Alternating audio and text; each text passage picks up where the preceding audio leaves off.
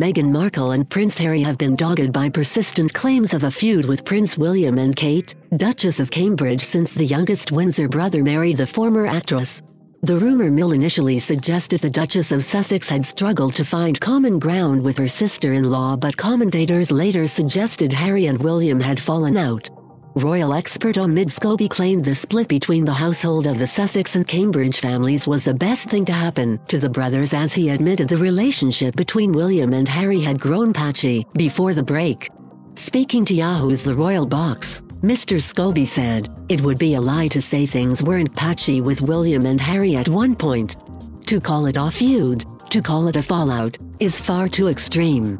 The best thing that could have happened for them was to now be in their separate households, working separately, being able to come together for special family moments and social occasions." Buckingham Palace announced in March Meghan Markle and Prince Harry had been granted their own household and would split their communication team from William and Kate before relocating away from Kensington Palace in central London. The couple moved to Frogmore Cottage, on the Windsor estate, shortly before the birth of their son Archie Harrison Mountbatten Windsor. The Sun's royal correspondent Emily Andrews confirmed the real break had indeed happened between William and Harry, suggesting the brothers had fallen out on several occasions before the Duke of Sussex met Meghan. Miss Andrews said, "People said Kate and Meghan had fallen out.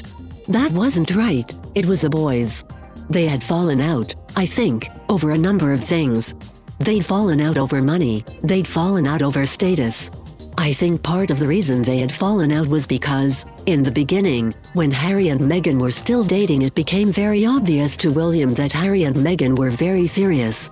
She continued, "The relationship was going very, very quick, and Harry wears his heart on his sleeve, very defensive of Meghan, took it completely the wrong way."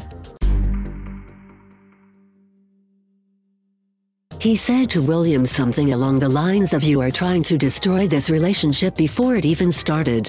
This week it was also revealed the Duke and Duchess of Sussex have renounced their responsibilities from a joint charity venture with Kate and William.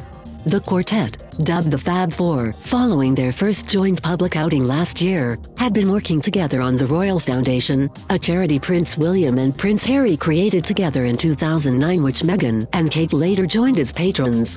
A royal source told The Sun, "Things did get very bad between the brothers, and they didn't see each other privately for a number of months after the royal wedding. Certainly the animosity over status, money and Meghan meant that the split in their joint households had to be brought forward much more quickly than anticipated, so perhaps it was inevitable that their joint charity has to be split too." They added, "Meghan and Harry want to do things differently to William and Kate. William is the future king, and so is sometimes restricted in what he can do. The Sussexes want the flexibility of more commercial decisions. But the brothers' relationship has vastly improved since their working lives have separated."